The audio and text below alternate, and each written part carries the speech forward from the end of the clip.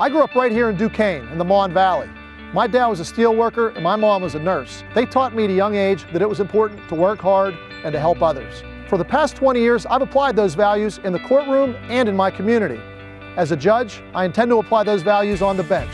I'll work to improve our courts, making sure that everyone is treated fairly and has equal access to justice. I've received the highest rating from the Bar Association, and I've earned the support of the hardworking people of Allegheny County. I'm Patrick Connelly, and I'm asking for your vote for judge.